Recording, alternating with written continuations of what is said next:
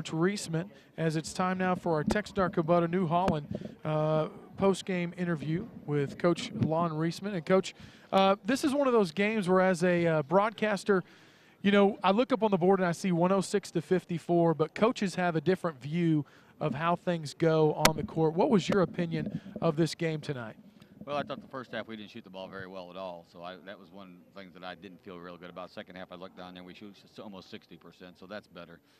You know, I look down there, we have 6 turnovers on the night. That's in a game of this up and down. You're glad to see 6 turnovers. I didn't think defensively we played as well as I'd like to play, but then I look up there and they get 54 points. So, yeah. It's just one of those games. Our kids hit some great shots, and you know they're up to play us, and they should be. And I didn't think that we were as focused as we needed to be tonight, but you know we did what we had to do against a team of this like Southwest Adventist, and don't take that the wrong way. They come out and they play hard. Their kids are well coached, and they give it 100%. They just don't have the talent level that we have. And you know, we scheduled this game because we want a game before we go into Vegas to play 2 great teams in Vegas. We just came off a long road trip, and we just got finished exams today.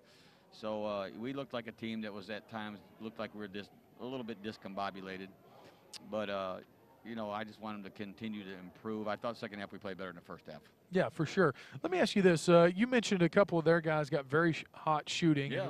We had a couple of guys get hot ourselves. But, man, it seemed like Harden in the game, number 2, he really got going, and there wasn't much you could do no matter what you did, hitting shots from that far out. As a coach, what do you tell your guys defensively when something like that happens? He's a bad matchup for us. We got Anthony 6'8" or 6'7" on him, and he's a guard. And yeah. They play 4 guards, and then you're trying to guard him with a guy that's 6'7", 220 pounds, and he's a guard that can go by, and you can't get out there and pressure him, or he goes by. And so it's a really bad mismatch for us when we play a team that's really small like that. When they have a 4 that's 5'11". Sure. And so I think that has a lot to do with we're trying to contain him, and like Coach Chris said, when he hits his first shot, he really becomes a very lethal weapon. He can really shoot the ball, and tonight he hit his first 2, and all of a sudden his confidence level's up there and he's ready to go. And so it's just a very bad mismatch at times for us. And we got to be a better defensive team. Even though I look at our 54 points, there's things that we can improve on defensively. We still have to learn how to contain the ball better.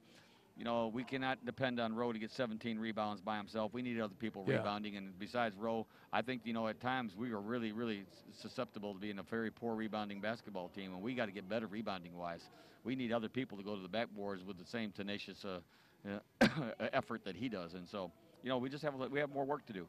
I thought also you guys did a good job on the offensive end. You look at some of these numbers and some guys put up big point nights, but one of the things that I think you got to be happy with is the assists as well. You mentioned the low number of turnovers.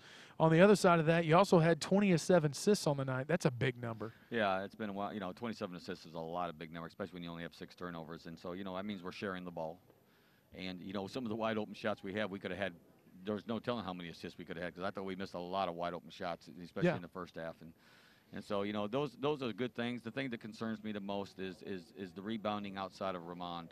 That really concerns me right now.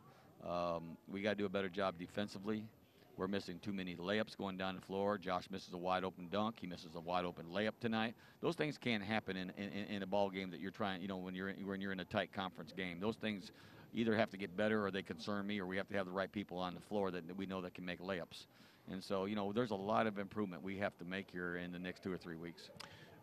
Looking forward to this weekend. Your next game will be in Las Vegas, and I don't want to look at the game so much as the trip itself. You've done this a couple of times now. What do you expect from the Holiday Hoops Classic at South Point Arena? Well, we always go in there. It's our 4th trip, and I think the big thing that we go there for is because we get 2 Division II games on which we need, and we get them against high-caliber competition.